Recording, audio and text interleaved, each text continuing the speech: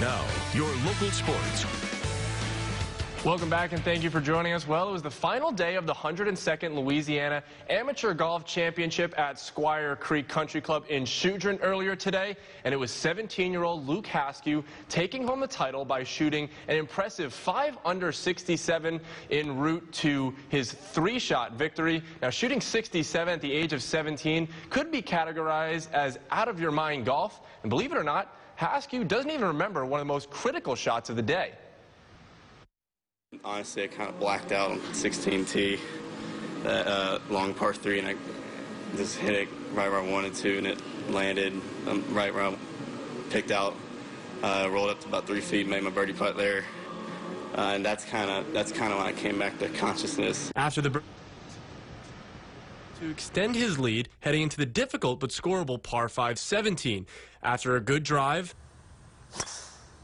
his second shot came up just short of the green, but in a great position to make a par and keep the 2-shot lead heading into 18. And that's exactly what he did. And after hitting his drive through the fairway on 18, Haskew was looking at a difficult second shot with a tucked-away hole location. I think I was a little more than 130 yards. And not that lie, it'll roll out a lot, so I landed a good way short of it. We picked out like a 123 shot.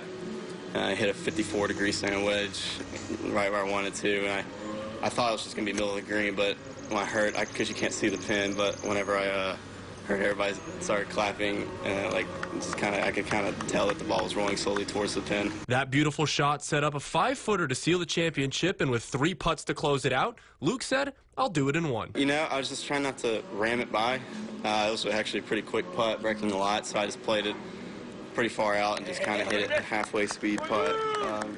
And we just rolled over the middle how I wanted to. Louisiana Amateur Champ, how does that sound? It's great.